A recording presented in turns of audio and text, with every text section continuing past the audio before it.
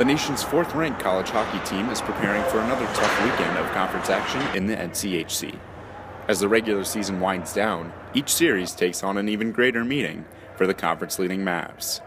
UNO claims a 1-point lead atop the NCHC with just 8 games to go.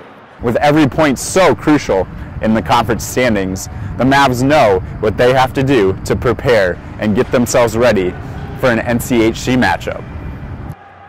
Sophomore forward Austin Ortega says the parity in the league makes each weekend a grind. Yeah, I mean, obviously this league is obviously the best one in the country. Just because the team's record isn't very good doesn't mean they're not a good team. I mean, even the weakest teams are great, and anyone can beat anyone, which is really cool about this league. Director of Hockey Operations for UNO, Sam Spommer, talks about the advantage of playing in a conference like the NCHC. And that's the best way to get these guys prepared to play at the next level, is to play against the best teams. And it's remarkable how tough this conference is.